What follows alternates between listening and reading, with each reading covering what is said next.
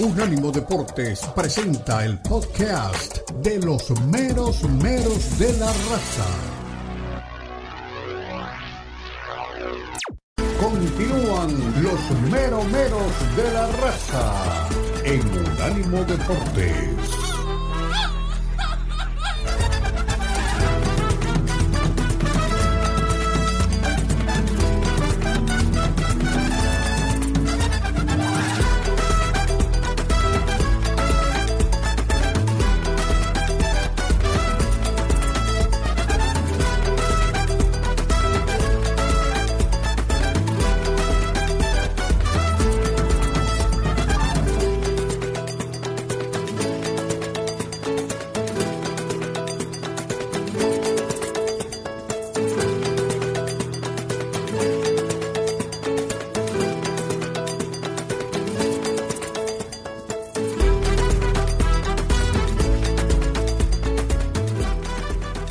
De la Raza, en este miércoles 6 de noviembre, el abrazo de gol para todos. Ya llevamos una hora con el gran Omar Orlando Salazar hablando de un montón de temas, entre ellos el bueno de Cuauhtémoc Blanco se despachó contra la lista del tricolor mexicano. Dijo, hay medio equipo de Cruz Azul, en el equipo anda muy bien, pero recuerden que siempre la Cruz Azulean en la liguilla y yo no sé si van a andar bien en la selección. Me gusta el optimismo de Cuauhtémoc Blanco. Alan Pulido, ante una muy buena pregunta del señor Huerta de ESPN Deportes, al cual le mandamos saludos y felicitaciones, si volvería al rebaño, dijo, claro que sí, el cariño es el mismo y me quedo corto, como dicen aquí los cubanos, y me gustaría volver al rebaño de donde me fui, goleador y campeón. Hablando de la lista del Vasco, ya hay 27 nombrados, hay muchos que vienen de Europa y vamos a preguntar después para qué, pero vivimos, me parece a mí, la caída del imperio. El Real Madrid lo tocamos por arribita nada más con Omar en el arranque del programa y lo vamos a profundizar con él y con Rosalinda por aquí.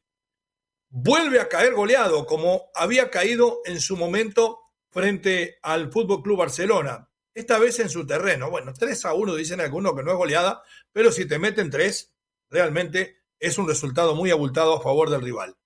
Pierde frente a un Milan que no es el de Arrigo Sacchi. Pierde frente a un Milan que es séptimo en el calcio. Vamos a tener la palabra de Carleto, la de Paulo Fonseca y también la de Jorge Valdano. ¿Quién mejor que Valdano para describir lo que sea sobre fútbol y mucho más sobre el Real Madrid? Nos vamos a meter en la previa de la Estrella Roja frente al Barça. Esta estrella no puede encandilar al equipo de Hansi Flick.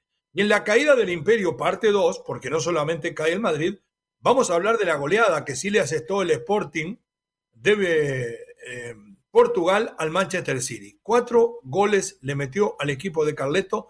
Amorín, ¿usted me va a decir quién es Amorín? Y bueno, este que le pateó el tablero a Pep es el nuevo entrenador del Manchester United. O sea que para que vaya acostumbrándose de alguna manera u otra el gran Pep Guardiola. Vamos a hacer un repaso de todo lo que puede pasar y ha pasado en el fútbol mexicano, América y Pachuca. La suerte de las Águilas están en el aire y los Tuzos blindaron al Guille Almada en el peor momento. Le dejo una perlita. Armando Martínez, presidente de los Tuzos, dijo, queremos que sea como Ferguson. Si fuera por mí, no lo renovaría por 1, 2, 4 años, sino por 10 años. Lo renovaría Guille porque trabaja muy, muy bien, principalmente con juveniles. Los Santos perdonaron al rebaño sagrado y Ortega y Chivas se arriman a un sueño. Guadalajara y Arturo buscan la tierra prometida. Vamos a analizar si sería buena medida dejar a Arturo Ortega aquí. Y tenemos que arrancar con la lista de 27. Yo quiero arrancar primero con los europeos. Creo que ya tengo al gran Omar Orlando Salazar por ahí. También se arrima en cualquier momento Rosalinda López. Pero quiero mandar un saludo en el nombre de Omar Orlando, que también es un correcto ciudadano americano, a todos aquellos ciudadanos de este bendito país que volvieron a dar una lección cívica en el día de ayer, concurriendo de forma masiva a las urnas, sin importar de qué partido es usted, sin importar quién ganó. Desde aquí el abrazo fraterno para todos y el deseo de que a partir de ahora se limen algunas asperezas que han sido muchas, podemos decir, en los últimos 2 periodos de gobierno, que se acaben las divisiones y que seamos, como dice esa vieja frase que crearon los fundadores de esta nación. Una sola nación, bajo una misma bandera, indivisible, bajo la ley de Dios, que es muy importante, no se aparten de la ley de Dios. Ahora sí, a un gran creyente de ley, a un hombre que depositó su sufragio en el día de ayer, don Omar Orlando Salazar, bienvenido a los meros de la raza. Cuando usted quiera, después que usted me dé sus titulares, después del informe del Mono Gambetta, yo le voy a dar los nombres de los europeos que están en la lista del Vasco Aguirre. ¿Cómo le va? Bienvenido. ¿Qué tal, poeta? ¿Cómo le va? Un saludo para usted, para todos los compañeros, la gente que nos sigue por audio y por video. Mire, sobre ese tema de las elecciones en Estados Unidos, hay muchas reflexiones, por supuesto. Cada quien se hace consciente de su voto.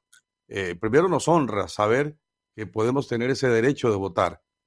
Cuando venimos de nuestros países de América Latina, sentimos muchísima gratitud por la forma como nos ha acogido este país y nos da esa posibilidad de participar democráticamente en sus elecciones. Lo hacemos con todo el cariño, con mucho gusto. Hemos sido entonces partícipes una vez más de estas elecciones. Yo no voy a decir por quién haya votado, simplemente esperar que esta nación que es grande siga siendo tan poderosa, tan importante, no solamente para nosotros, sino para todo el mundo. Después me he sentido honrado con ser 2 veces parte de un jurado y eso para mí es altamente satisfactorio desde el punto de vista moral y ético. Hablando de lo que tiene que ver con lo nuestro, antes de entrar en materia con lo que nos ha subrayado hoy el poeta y producción, tengo algo para aportarle, que me lo encuentro por aquí y me parece que es válido traerlo. Con razón o sin razón, Patrick Evra dice lo siguiente. ¿De qué estamos hablando? De un jugador que perteneció a la selección de Francia. Y hay unas palabras muy duras para Guardiola, que es uno de los mejores directores técnicos del mundo. Pero dice, palabra más, palabra menos, el señor Patrick Evra, que Guardiola mató el fútbol. Guardiola mató el fútbol porque ha hecho de los equipos robots, porque entonces ya los jugadores no tienen creatividad, ya no se tienen genios, jamás se volverá a ver un jugador como Ronaldinho, como Hazard, porque cuando aparece un Guardiola, pasas o tienes que pasar la pelota o te mando al banco. Eso es lo que dice Patrick Evra con relación Ahora, Omar, a Guardiola. Acá quiero yo quebrar una lanza por Guardiola, porque lo que dice Patrick Evra es 50% cierto. Se aceptaba antes una sola forma de jugar. Guardiola ha evolucionado. Guardiola juega con un 9 de 2 metros, puede jugar directo, puede hacer tiempo, puede de alguna manera defenderse y contraatacar. Y además, el mejor talento de los últimos 20 años, por lo menos del fútbol mundial, es Lionel Messi y formó parte del trabajo de Guardiola en el FC Barcelona y nunca le quitó a Lionel Messi realmente la creatividad que nace de su propio ser. No podría haber jugado nunca como un robot Lionel Messi, ni en el equipo de Guardiola, ni en ninguno. Y de verdad tengo un montón de cosas que la verdad no me caen bien. Pero bueno, hay que escucharlo porque fue un muy buen jugador de fútbol. Sí, Perdón, por termino. supuesto, ¿no? Yo reconozco en Guardiola para mí uno de los mejores entrenadores del mundo. Claro. Y a propósito, cayó estrepitosamente con su equipo del City en la Champions recientemente contra el Sporting de Portugal. Después, para decirle rápidamente sobre Neymar, porque lo traíamos de último momento, Neymar, resulta que, y hablando de brasileño, mire usted, resulta que Neymar ya todos sabemos que ha comprado casa en Miami. Pues hoy se ha filtrado que el club Al Hilal, al cual pertenece, le cancelaría el contrato en el mes de enero, le daría entonces ya libertad plena para que negocie con el equipo que quiera. Ellos ya saben, presumen que es el Inter Miami y seguramente que va a terminar siendo jugador del cuadro vestido de rosa al lado de Suárez y de Messi. Así que esa es la noticia, mi querido poeta. A partir de enero, mire, ahí está la casa donde ya compró, donde va a vivir Neymar. Mire, terreno, ¿no? esas son imágenes, ¿no? son imágenes de nuestro dron o helicóptero o avión, porque tenemos de todo, mostrando el terreno baldío. Lástima que no puedo meter el dedo ahí. ¿Vio esos árboles que están en el medio y alrededor no hay nada? Sí. Me dice el arquitecto, que es quien manejó el dron o el helicóptero, de que ese es el terreno donde se edificaría la casa que costaría no sé cuántos millones de dólares. De todas formas, felicitaciones a nuestra producción por las imágenes. Mira, allá está la casa de Omar, la última de la isla. Y además, decir que qué grande el Tata, bueno, allá está la de nosotros, y no es broma. Sí. Qué grande el Hay un Tata, ritual. sí, ahí en el caserío, ahí vivimos. Qué grande el Tata, que hace 3 meses está dale con que tiene que flexibilizarse la MLS. Mi querida Rosalinda López, gracias por estar con nosotros. ¿Está más cerca de llegar Neymar? ¿Qué novedades me trae del fútbol mexicano? Y abiertamente todo lo que usted nos pueda regalar de temas en el día de hoy, la escuchamos. Bienvenida a casa.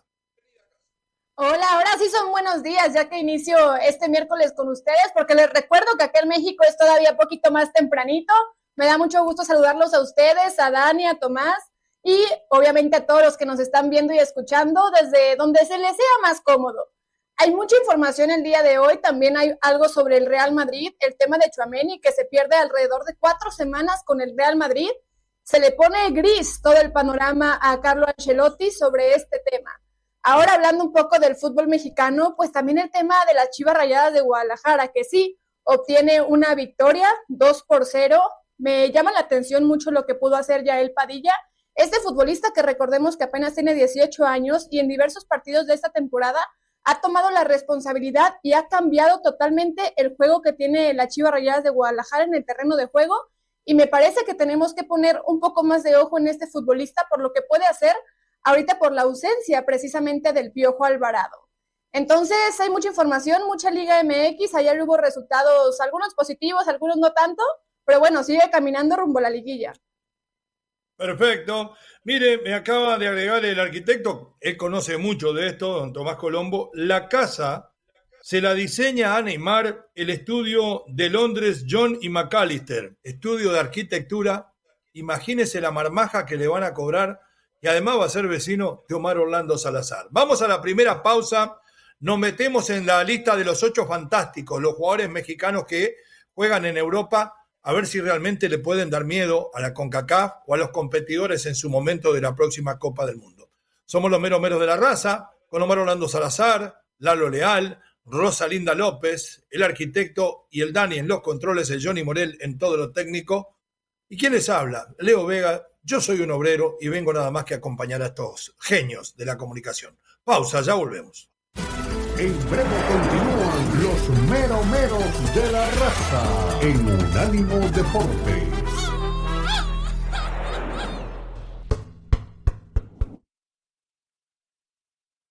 Suscríbete a nuestro newsletter en unánimodeportes.com.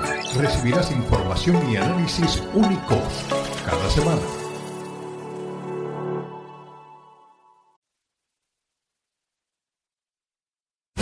Continúan los meros de la raza en Unánimo Deportes.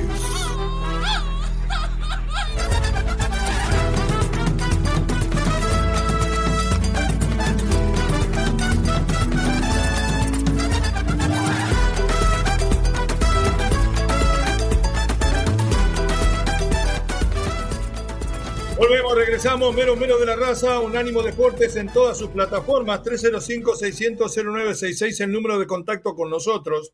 Voy a entregar primero la lista completa, por respeto de los 27 jugadores que integran la selección mexicana con miras a los partidos, creo que del 15 o 16 y 19 de noviembre, frente a la poderosísima, a la super selección de Honduras por la Nation League. El equipo del Vasco deja por fuera en este momento a Gallardo y a Eric Lira, que van a regresar después de la convocatoria más adelante. Hoy están en esta selección Luis Malagón del América como porteros, el Tala Raúl Rangel de Chivas, Guillermo Ochoa del ABS Futebol SAT de Portugal, que tiene 1 año y medio de fundado, tiene un estadio para 5.000 personas, y no estoy embromando. Los defensas son César Montes del Lokomotiv de Rusia, Johan Vázquez del Genoa, Rodrigo Huescas del Copenhagen de Dinamarca, Jorge el Terrible Sánchez de Cruz Azul, Jesús el Chiquete Orozco de Chivas, Gallardo, que como le decía vuelve después de haber estado ausente en la convocatoria pasada del Toluca, Israel Reyes del América y Jesús Angulo de los Tigres. Mediocampistas: Edson Álvarez del West Ham, Orbelín Pineda de la EK de Grecia, Luis Romo de Cruz Azul, Charly Rodríguez de Cruz Azul, Alexis Gutiérrez de Cruz Azul, Luis Chávez del Dinamo de Moscú, Eric Lira, que también regresa junto con Gallardo del Cruz Azul, delanteros, el matador Henry Martin, tiene menos goles que Rogerio Ceni, el arquero brasileño que hizo 130 en su carrera, Osiel Herrera de los Tigres, Guillermo Memo Martínez de Pumas, troncazo, Raúl Jiménez, crack del Fulham inglés, Diego Lainez de los Tigres, César Huerta, futura estrella del Liverpool de la Premier, pero hoy juega para los Pumas, no lo conocen todavía en el Liverpool, Alexis Vega del Toluca, el ángel del gol, Ángel Sepúlveda, el hombre de Cruz Azul, y Julián Quiñones del Al-Qadisian de Arabia Saudita. Antes de ir a la lista de los europeos, le pregunto a mis queridos compañeros Omar Orlando, a mi querida Rosalinda, ¿quién sobra, quién falta en esta lista? ¿Estamos de acuerdo? Hay medio Cruz Azul. ¿No deberíamos haber llevado a Martín Anselmi por lo menos de ayudante con tantos jugadores cruzazulinos? Omar, Rosalinda. ¿Quién sobra, quién falta? Bueno, lo que pasa es que eso es muy de criterio de cada quien, ¿no? De pronto para no mí... No empiece a esquivar las balas, ¿eh? Mójese, no empiece a esquivar. Ya empezó a hacer dribbling. No, yo me mojo, yo me he mojado, muchas veces me he mojado. Qué bueno, pero me alegro. Aquí tengo que sacar una lanza por el técnico Javier Aguirre, porque él cree que estos son los jugadores que le van a rendir. En lo que sí coincidimos... No está Marcelo Flores, ¿eh? Cuidado que no está Marcelo Flores, ¿eh? Marcelito ha tenido partidos de cal y de arena, ¿eh? ¿Sí? Marcelo ha tenido partidos de cal y de arena. Porque Lainez es Maradona, claro. Lainez es Maradona. Sí. Está bien que vaya Lainez. No, Lainez tampoco. No, Lainez tampoco. Exacto, pero le digo, eso es parte del criterio del técnico. En lo que coincido y termino la idea es en el llamado de los jugadores de Cruz Azul. Sin lugar a dudas, ellos andan muy bien. Todo muy bien. De pronto por ahí Jorge Sánchez, no, mire, y ahí me estoy mojando. De pronto por ahí Jorge, pero lo Romo, bueno, lo de Sepúlveda hace días que lo habíamos traído, decíamos, ¿cómo es injusto el fútbol? ¿Cómo no llaman a ese muchacho que está haciendo goles en Cruz Azul? Bueno, el Vasco nos escuchó seguramente, prendió la radio, prendió la tele, prendió el computador y seguramente que nos escuchó y dijo, tienen razón, vamos a llamar a Ángel Sepúlveda. Entonces creo que es un llamado justo, creo que los de Cruz Azul le pueden aportar. Ahora, el rendimiento, y lo decíamos también para la primera hora, no va a ser igual porque lo dirige otro técnico. A lo mejor el sentido es distinto y la convocatoria además se hace muy reducida para el trabajo.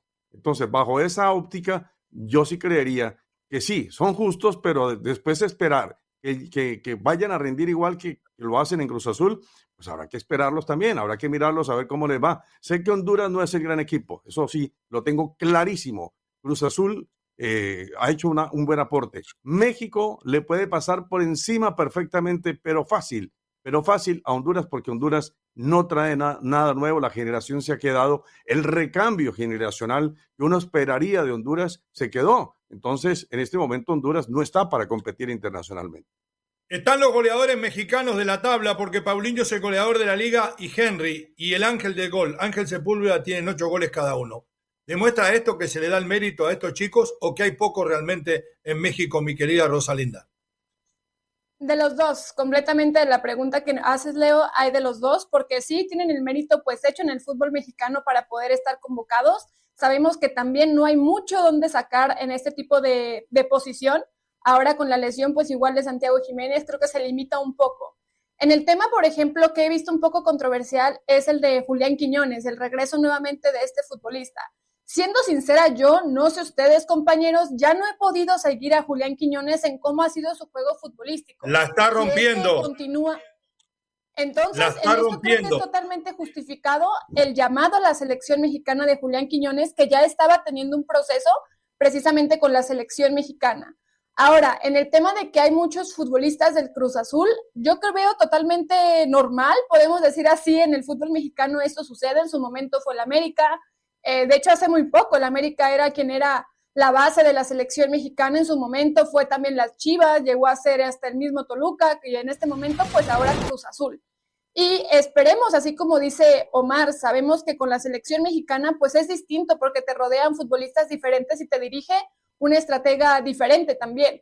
pero esperemos que en esta ocasión con la selección mexicana Javier Aguirre pueda mantener el buen nivel que están teniendo los futbolistas del Cruz Azul para que pueda verse reflejado también con la selección mexicana, que en ocasiones sabemos que eso se tambalea un poco por el tema de Santiago Jiménez, que es el que más tengo hoy presente, pero bueno, finalmente la base de la que hemos visto con Javier Aguirre con la selección mexicana continúa, el tema de Edson Álvarez, el regreso, que ya había tenido otra convocatoria, pero bueno, ahora se establece nuevamente con la selección mexicana como capitán, el tema de Luis Chávez y algunos otros jugadores. Ahora también, en lo de la portería, se ve que también está Guillermo Ochoa. Muchos dicen, pero ¿ya para qué? Si Guillermo Ochoa acaba de hacer un oso en su equipo, ¿qué es lo que pasó? Creo yo que hay una justificación. ¿Por qué? Porque también se menciona, es que Malagón no la está pasando tan bien con el América últimamente. Yo entiendo que en este tipo de posiciones es siempre o te va muy bien o te va muy mal, y regular no puede pasar. Yo sí creo, y hoy sí me pongo la camiseta en decir, voy a respetar ese tipo de proceso, porque quizás yo ya vi en el banquillo a Guillermo Ochoa, quizás lo que está haciendo como estrategia Javier Aguirre es llevar a Ochoa para que pueda encaminar a quien va a ser el que yo supongo el nuevo futbolista o arquero titular de la selección mexicana, que será Malagón. Entonces quizás por ahí puede ser un tipo de estrategia que pueden hacer tanto Rafa Márquez como Javier Aguirre para que puedan llevarse mejor y pues guiarlo a ser un buen representante de la selección mexicana, obviamente con este nombre tan pesado en la selección que es Guillermo Ochoa, que siendo sincera sí es un histórico. Yo respeto a Ochoa, ha sido protagonista en los mundiales, está jugando en un equipo prácticamente sin relevancia y puede, como bien dice Rosalinda, aconsejar a sus compañeros. De todo menos cómo salir en los centros. Ya pasamos el primer examen. No hay problema con CACAF, no hay problema Nation League. Omar me dice que va a hacer 10 goles en cada partido a Honduras. Pero vamos al premio mayor. Le voy a leer los nombres y los equipos donde juegan los repatriados. Y después usted me va a decir si los equipos en los que juegan, los rendimientos que tienen, pueden estar a la altura de que mañana se confronten con los repatriados de Argentina, de Brasil, de Uruguay, en América, y con los planteles que tiene una España, una Alemania, una Francia, y soñar con que podemos hacer un buen mundial. Estos son los europeos. Raúl Jiménez del Fulham, indiscutible, cada vez mejor, renace como el ave fénix. Guillermo Ochoa del ABS Portugal. César Montes del Lokomotiv de Moscú, fracasó en España, por eso lo mandaron al Lokomotiv. Johan Vázquez del Génova de Italia, ha levantado cabeza. Rodrigo Huescas del Copenhagen de Dinamarca, es como Juárez. Edson Álvarez del West Ham de Inglaterra, anda muy bien, pero mandó en cana a su técnico y parece que le dan el raje. Luis Chávez del Dinamo de Moscú, anda bien. Orbelín Pineda de la EK de Grecia, es como jugar, vamos a decir, en Santos, pero anda bien al lado nada más ni nada menos que de Matías Almeida. Julián Quiñones de la Qadisiyah de Arabia Saudita. Omar, Rosalinda, sintéticamente, porque no nos quedan más de 3 minutos, ¿se pueden plantar estos repatriados frente a los grandes planteles de las selecciones mundialistas y pensar que con esto podemos llegar a meternos en los últimos 4 o vamos de cabeza al fracaso una vez más? De los repatriados, como usted les denomina, me quedo solamente con uno, Raúl Jiménez. Nada más. Ah, caray. ¿Y los demás no dan para nada? Entonces, Rosalinda, ¿podemos soñar con esto?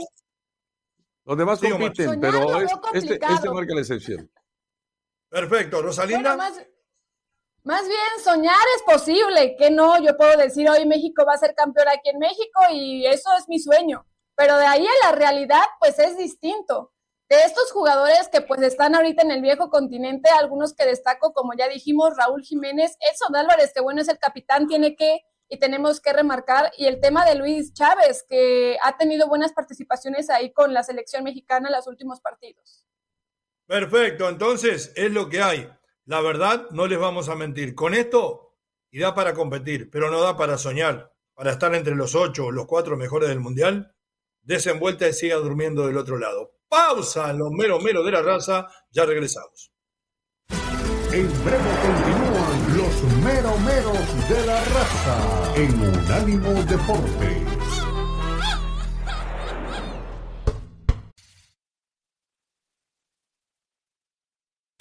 Continúan los Meros de la Raza en Unánimo Deportes.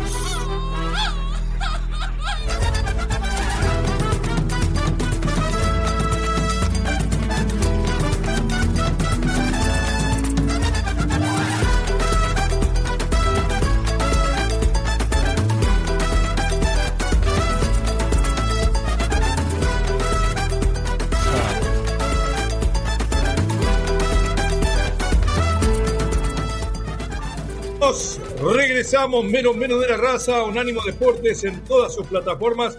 Ya vamos a ir con Chivas, pero el arquitecto de nuestra sala de redacción y satélite no para de producir, de mandar información.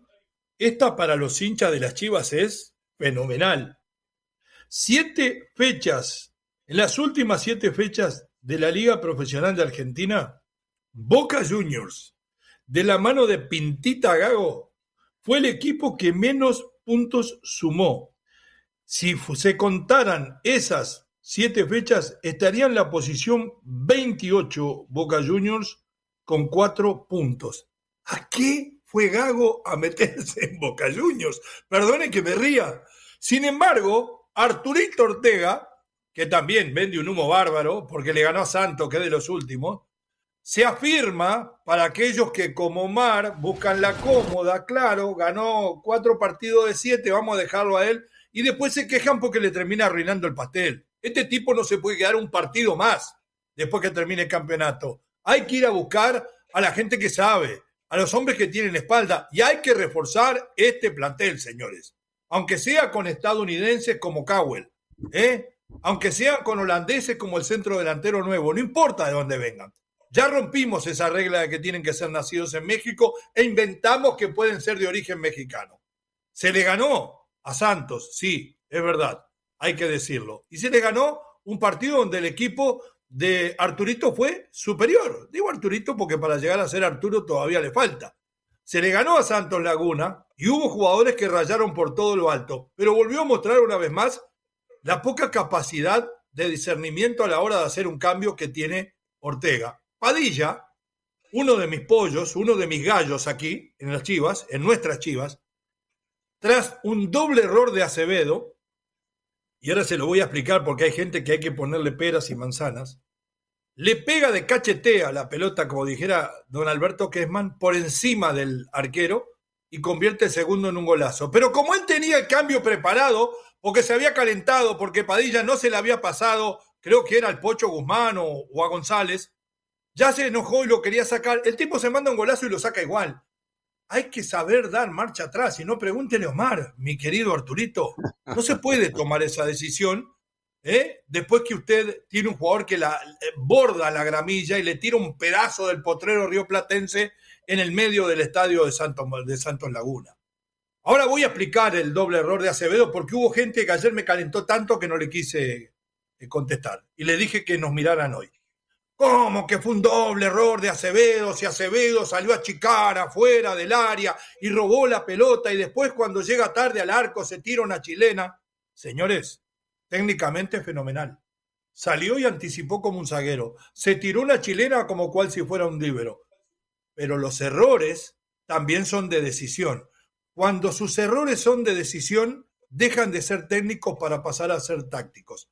¿A qué caracoles salió Acevedo 15 metros afuera del área grande a anticipar un defensor cuando andaba Pérez, cuando andaba Santa María en las inmediaciones del área? Y si él se hubiera quedado en el arco, el delantero hubiera llegado, el delantero de Chivas, a enfrentarse antes con un defensor y le hubiera dado tiempo de, como mandan los libros, de que él achicara detrás del defensor para hacerla de Dios, como hacía Gatti, y terminar salvando el gol. Y después, otro error táctico. ¿Quién te dijo, Acevedo, que sos Hugo Sánchez para hacer chilena? Esa pelota, si te das vuelta, la atrapás con las manos. Entonces no me pidan más Acevedo como arquero de selección. Dicho esto, ganó bien el rebaño frente a uno de los peores, nuestro compatriota, el estadounidense Cowell, que su tatarabuela era mexicano, hizo un muy bonito gol, Padilla hizo el otro y se consiguió una buena victoria. Omar, mi querida Rosalinda, yo sé que usted quiere dejar al técnico Arturito, el técnico del rebaño sagrado, que se quede un semestre más. ¿Han mejorado de verdad las Chivas? Le pregunto a los dos. ¿Se ha ganado Arturito ganándole a los últimos la posibilidad de seguir al frente del rebaño sagrado?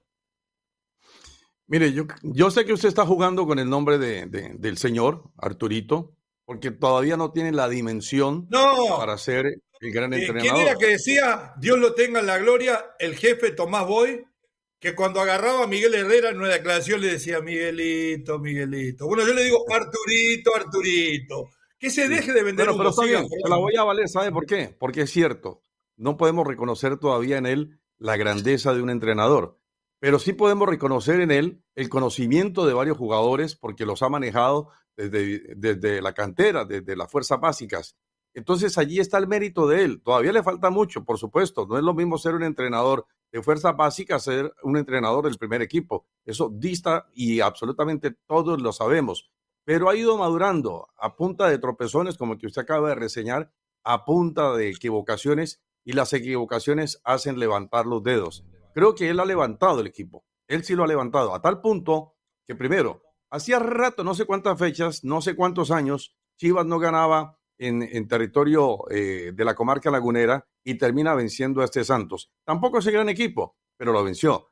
Y después termina metiendo el equipo ya prácticamente allí, lo tiene a punto de meterlo directo a la liguilla. Lo tiene a punto de meterlo directo a la liguilla. A mí me está a punto de quedar eliminado, No, pero tiene tanto para allá como para acá. Tenemos que ser más positivos. Con Fernando Gago el equipo no caminaba bien.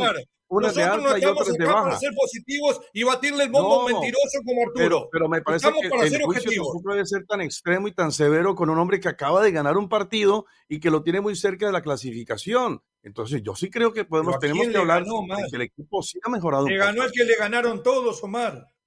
A ver, vamos a escuchar a Arturo, porque capaz que estoy equivocado y Rosalinda va a dar su veredicto en esta discusión que tuvimos con Omar. Vamos con Arturito. Creo que hoy salimos diferente, salimos a correr, a luchar, a proponer. Yo creo que la mayoría... ¿Qué tipo no me vende un auto a mí? No me vende una casa. Y si bien no depende ahora de nosotros, pero nosotros vamos a hacer nuestro mayor esfuerzo el siguiente partido, que es San Luis, y tendremos que salir a ganar y pase lo que pase. Nosotros tenemos que estar preparados para lo que pase, entrar directo o no. Nosotros tenemos que estar muy bien preparados y qué mejor ganando el último partido. Hoy fuimos contundentes en 2 ocasiones. Creo que el primer tiempo tuvimos igual 2 y no metimos, no estábamos certeros.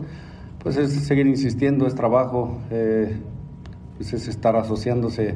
De repente pues juegan distintos jugadores. Cabe mencionar que también hemos tenido algunos lesionados. Hoy sale Ricardo Marín. Entonces, bueno, esa inercia también se va perdiendo, pero bueno, entran jóvenes muy interesantes, un Yael Padilla, un Wilke, Armando González, mismo Pavel Pérez, que le dan esa frescura al equipo y bueno, seguir insistiendo, seguir trabajando esa zona de finalización para tener un mejor cierre, ¿no? Ahí lo tiene, se ve un tipazo, se ve un profesional, un hombre apasionado por lo que hace, pero vamos a decir la verdad, le ganó a uno de los últimos y cada vez que ha tenido que demostrar le ha costado mucho. Mi querida Rosalinda, ¿qué hacemos? ¿Esperamos el partido con San Luis a ver si, como dice Omar, entra directo o el San Luis lo saca de la Troya? ¿O ya lo confirmamos para el próximo semestre al bueno de Arturo Ortega? La escucho. Por el partido que yo vi de las Chivas, el San Luis le mete 2 en el juego que tiene contra ellos. O sea, en realidad creo que yo en realidad creo que en muchas ocasiones nos cegamos en ver los resultados. Y sí, yo sé que lo que marca la diferencia finalmente son los resultados y ganar. Y es así como se ganan campeonatos. Pero si hablamos específicamente del funcionamiento que están teniendo las Chivas, sí fueron superiores a Santos, pero ¿qué Santos estamos hablando? ¿Cuáles eran los jugadores que estaban jugando? Realmente es que también Santos Laguna está jugando con algunos futbolistas juveniles, podemos decir así, donde está pasándola muy mal Santos Laguna. Chivas tampoco brilló, tuvo 2 goles muy bien acertados, que me da gusto que tengan esta victoria del conjunto del rebaño sagrado, pero realmente es que no están teniendo un buen funcionamiento. Ahora escuchaba a Arturo donde decía que salió del partido Ricardo Marín. Yo creo que se puso tan nervioso de lo que le estaban diciendo porque Ricardo Marín ni siquiera viajó, salió lesionado en el partido pasado. Entonces yo, para que me digan que este entrenador se puede quedar dirigiendo las Chivas, yo le pienso y digo, pues ¿de dónde? Sé que es un buen estratega y que preparándose puede llegar a hacer muy bien las cosas en el fútbol mexicano, pero para dirigir hoy a un equipo, sobre todo las Chivas, y sobre todo también que no tiene una estructura futbolística, lo veo muy complicado. Necesita primero centrar al rebaño porque nos estamos alejando un poco del problema real que tienen las Chivas y es desde la directiva. Mientras no hay un proyecto futbolístico, porque se les fue que el presidente, que se les fue uno, que se les fue el otro, que se les fue no sé qué, no hay un proyecto en las Chivas. Entonces estos son los resultados y el técnico que hoy tienen, ahí lo tienen esperando, aguantando. ¿Por qué él aguanta? Porque las Chivas siguen sin tener un esquema de juego y un esquema futbolístico en todo el rebaño. Entonces creo que el problema va mucho más allá, y para mí sí es que se puede colar las Chivas, qué bueno, pero no deberían estar así. Chivas es las Chivas, es un equipo tan emblemático del fútbol mexicano que debería acostumbrarse a estar peleando el campeonato en los primeros lugares, y eso no lo está haciendo. Pero para peor, mire, vino Hierro y se fue. Le paso mal. Vino Hierro y se fue. Vino el Pintita Gago y salió disparando. Vino el influencer Chicharito Hernández y tiene unos abdominales como los míos. Y está cada vez más lesionado y cada vez le cuesta más volver, y es el tipo que más cobra en la plantilla. A este Chivas no solamente le hace falta un entrenador de categoría, sino 3 o 4 jugadores de primer nivel. Lo escucho, Mar. Sí. Chivas sé que juega en condición de local el siguiente partido contra San Luis. Yo entiendo perfectamente lo que dice Rosalinda, pero ¿sabe qué? A Luis le va a llenar el acro, ¿no? Me la voy a jugar y les voy a proponer lo siguiente, pues. Proponga, a ver. Me pongo aquí de machito, como dicen. A ver. Si pasa Chivas directo, ustedes pagan un almuerzo. Si yo gano en una casa de comida rápida, pasando directo, ustedes me pagan un almuerzo. Si Chivas no pasa directo, yo pago el almuerzo. Sí, pero yo tengo experiencia con usted, Omar. En París yo pagaba el almuerzo. Pero en París yo pagaba el almuerzo y usted me gastaba $200. Y después a la noche usted pagaba y compraba ensalada. O sea que yo no hago más esos tratos con usted. Además de todas las cosas malas que allí en la joyería de ahí cerca de allí, sí, allí pagué un tremendo plato de carne. Acuérdese. Tiene razón, le ofrezco mis disculpas y le acepto otro plato de carne. Pausa, ya regresamos en los Meros de la Raza. En breve continúan los Meros de la Raza en Unánimo Deportes. Los podcasts de Unánimo Deportes están disponibles en Apple Podcasts, Spotify, Audible, audible.com y donde prefieras escuchar podcasts.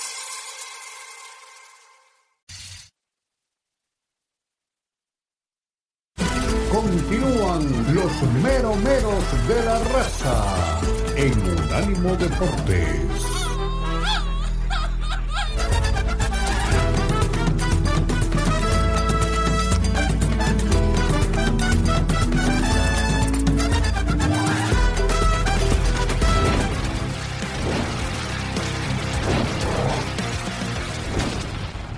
Mitad de semana de iniciarlo con las breves deportivas.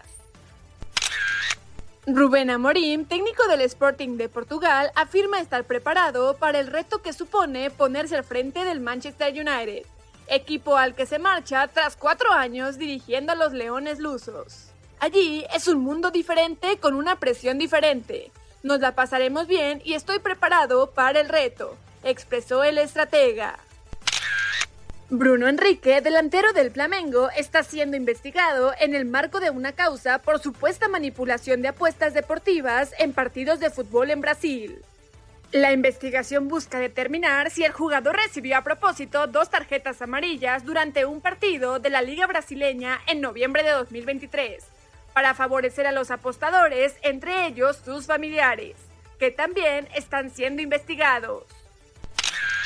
La firma Hawkeye Innovations anunció la creación, junto a la FIFA, de una empresa conjunta que explotará y desarrollará tecnologías emergentes en el fútbol, centrada en la generación de algoritmos para automatizar la detección de situaciones sobre el campo y optimizar la toma de decisiones. La unión conlleva también el desarrollo de tecnología automatizada de fuera de juego, que proporcione información precisa y coherente a los árbitros de forma instantánea, lo que contribuirá a acelerar el proceso de toma de decisiones ante estas situaciones. El Tribunal Superior de Eldoret, Kenia, condenó a Peter Ushuru, de 30 años, y David Ekae, de 25, ambos ciudadanos de dicho país, a 35 años de cárcel. Esto para cada uno por el crimen del atleta ugandés Benjamin Kiplagat, el 31 de diciembre del año pasado.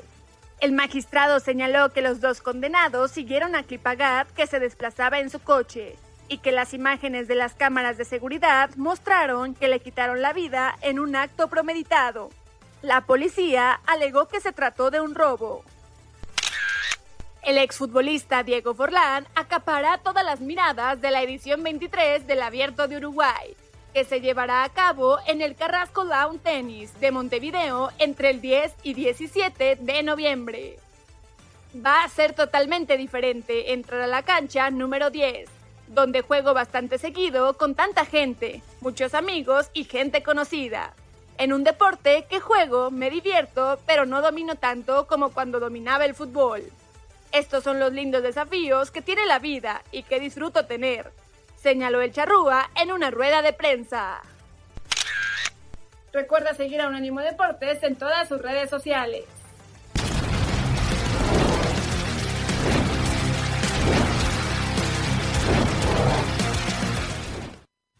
Continúan los meros de la raza en Unánimo Deportes. Volvemos de lo breve de Rosalinda y lo de Rubén Amorín, el técnico del Sporting, realmente es para resaltar. Va a ser el enemigo de todas las horas en la Premier en pocas semanas dirigiendo al Manchester United. Juega contra el Manchester City con el Sporting y le mete 4 goles. Había que ver la carita con la que Guardiola lo miraba. Después vamos a tener aquí información al respecto y vamos a discutir sobre el tema. Antes de ir con lo que tengan ustedes y los mensajes de la gente, me llega de nuestra sala de redacción y satélite la información a través del arquitecto Tomás Colombo, investigación de nuestro hombre noticia, don René Tobar. Dice que en México, miren ustedes cómo se tejen las cosas. Ay, Dios mío. En México comienza a sonar la información de que Televisa, bueno, es mi primo, ¿no? Por más que esté en problemas, no puedo renegar de la familia. Que Televisa tocó la puerta de la FIFA para pedir entrar al Mundial de Clubes porque presuntamente el reglamento impide participar a 2 equipos del mismo dueño. Esta noticia seguramente, según René, va a correr como reguero de pólvora. ¿Será posible que el América se meta por la ventana? Los escucho rapiditos antes de ir con los mensajes, o le van a decir, anda para allá. Anda para allá. Sí, bueno. ¿Rosalinda? También yo creo que no hay cabida ahí. No hay cama para tanta gente, decía Celia Cruz. O sea que no al lugar, su señoría. Ahora sí, vamos con los mensajes de la gente, la lectura en la diáfana voz de Rosalinda López. Adelante, mi querido Dani Forni.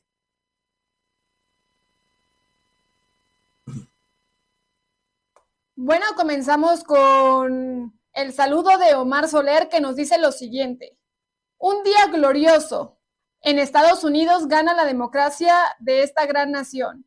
El Real Madrid no se encuentra sin Toni en el centro de la cancha. Y sí, el Real Madrid sigue ahí batallándole un poco. Sufriendo. Un poco o mucho, más bien, porque los resultados no se les dan. Sufriendo. Compraron 2 juegos de sala y ninguna cama. Compraron delanteros y lo demás, adelante, Rosalinda. Leo, tú eres igual de mentiroso. Esto nos dice Luis Piño Rodríguez, que el técnico de Chivas. Mientes en lo de Cowell y en lo del otro güey. Do your homework. No seas cámala, mentiroso. Luis. ¿Qué pasó? Luis. Yo le acepto porque cada oyente tiene su... Tengo cara yo de mentiroso, diga la verdad. No le pregunten a mis compañeros. Lo de Cowell, ¿qué voy a investigar? Cowell nació en los Estados Unidos, es estadounidense. Yo nací en Uruguay, soy uruguayo. Ahora que voy a decir que soy italiano porque mi mamá es italiana o gallego porque mi papá era gallego, nada que ver. Yo soy uruguayo y si en Peñarol hubiera que haber jugado siendo uruguayo nada más, estaba bien. Pero si usted nace fuera del país y como en Chivas, al principio tenía que ser mexicano y después le empezaron a buscar la vuelta. Porque en México no hay talento. No se caliente, Luis, no es mi culpa. Reconozca que no hay talento y vaya a competir con Tigres, con todo el derecho, y con Monterrey y con América. Y se tráigase 3 colombianos, 5 argentinos, como hacen en los otros equipos, y un uruguayo solo, porque si lleva 2 ya hay problema. Pero es que no hay talento. ¿El mentiroso soy yo o son ustedes que no pueden producir talento? Me dice Dani que mentiroso soy yo. Pausa, ya volvemos en los Mero Meros de la Raza. En breve continúan los Mero Meros de la Raza en Unánimo Deportes.